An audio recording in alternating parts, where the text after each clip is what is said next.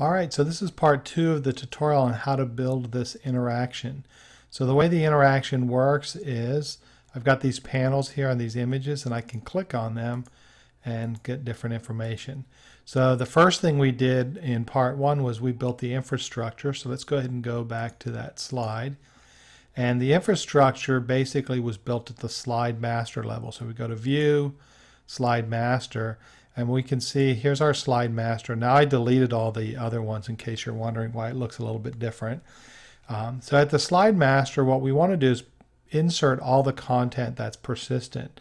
So the gray image is going to be persistent, the black background, and this white content box is persistent. The other thing that's going to be persistent is the hyperlinking, because we want to be able to put the hyperlink on the master slide, and this way the hyperlinking works across all those slides that are using this layout right here. So let's go ahead and build out the hyperlinking. Now let's go backwards here. So I'm going to close out the slide master. One of the things I did is in outline view, I went ahead and titled the slides, and you notice I moved the slide titles up on top in my master layout. And the reason is this kind of serves as a description of the slide without interfering with my slide content. So we're going to come back to slide master. We're going to actually build out our hyperlinks. So I want a hyperlink for this panel, this, and this, and this. So usually what I do is I just use the regular blue box or whatever the shape is, and I'm going to create my hyperlink. Now you could fill the whole shape. It really doesn't matter. I usually don't, just because I don't want the hyperlinks butting up against each other. So I've got my hyperlink shape here. A couple things I do. First is create the hyperlink. So I hit Control K, and that'll open up the hyperlink window. Now what I want to do is link this to a place in the document. So in this case, it's going to be the intro panel. Now all the panels are going to look the same, so that's why having the title really comes in handy.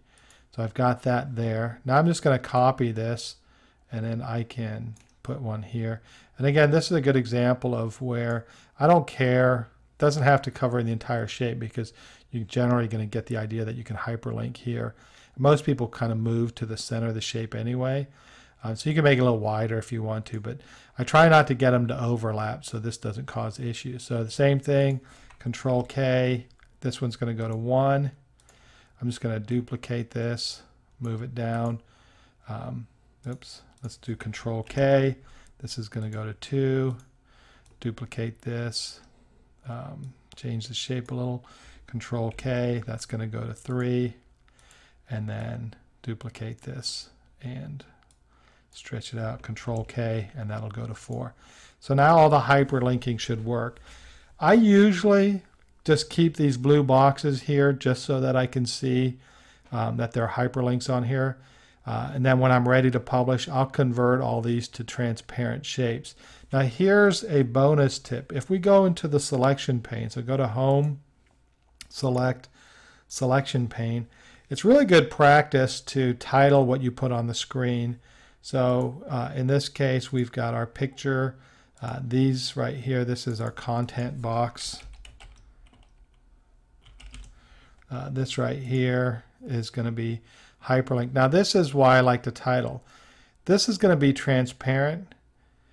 First off, I won't be able to see it, so being able to see that there's something in the selection pane lets me know there's shapes there. The other thing is I don't know what shapes have hyperlinks and what shapes don't. So when I'm working on it, it's fine. When I come back to it later, I might not remember. So I like to title these. So this is going to be link. So this way I know there's a link there, and then intro. This one right here, that's going to be link panel 1. This will be link 2 and link 3, and then this will be link 4. Now you don't have to do this, but I can tell you when you come back, there's no other way to know that there's a hyperlink on these shapes without right-clicking or checking to see if there's hyperlinks on them. By saying that there's a link here, I know these shapes have links on them. Now I'm going to go ahead and keep it like this until I'm done. If you want to, you can